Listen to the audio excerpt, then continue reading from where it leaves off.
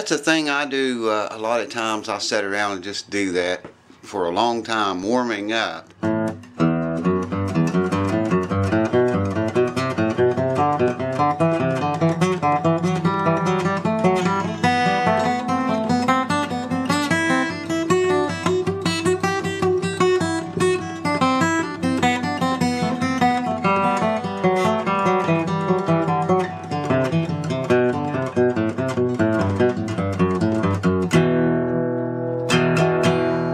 So let me show that to you. It's a good thing to practice. This really works on your right hand. Your picking. It gets you, familiar your right hand muscles and everything. Familiar with, it's not the same. If you look at my right hand, it's not the same to pick up here as it is to pick down here. It just feels different, you know what I mean? Any of you all that are advanced or intermediate, you know what I mean. You got to get used to playing stuff up here, and you got to be used to playing stuff down here too. So this exercise kind of gets you into playing, all of the strings, picking all of them. So we'll talk about the right hand more in a few minutes. The thing is in G, of course, and it starts with an open E string. Let me just do it in segments for you, really slow. Most of you can pick it up from that, I'm sure. Here it is.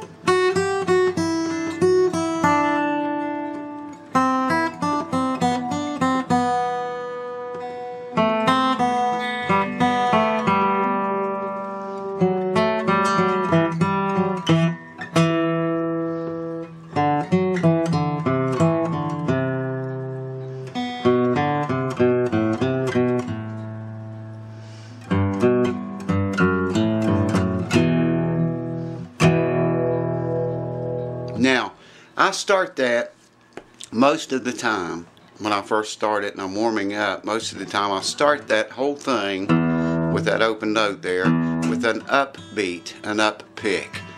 And then I pick alternatively all the way through it.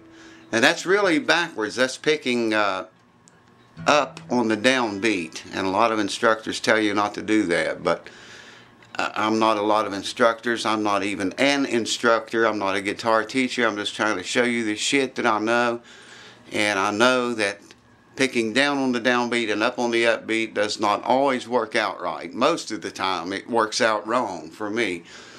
So I would urge you to practice picking up on the downbeat. So if you start this thing with an up, then you'll be picking up on the downbeat all the way through this.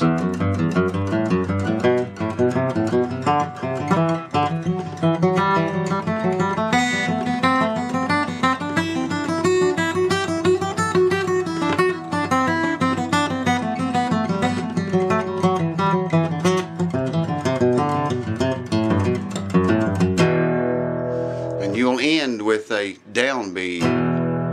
With a down stroke. You'll end the very last note you hit, should end with the down stroke if you've picked alternatively correct all the way through the entire sequence.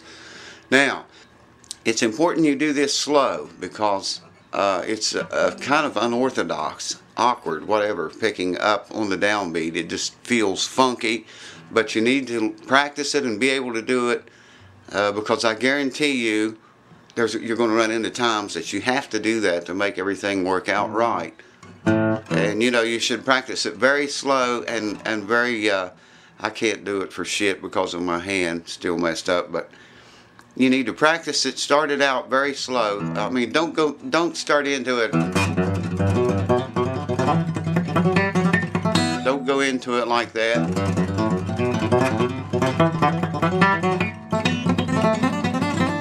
Don't do it because it'll ruin you. Go into it slow and get every note as clean as you can.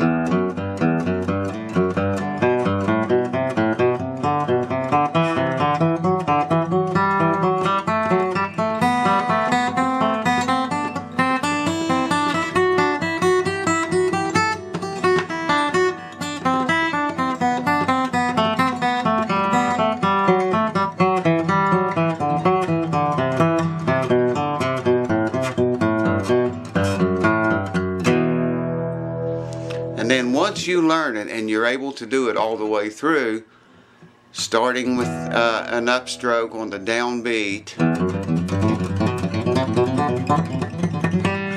then turn it around and start it with a downbeat. That first note open on a downbeat.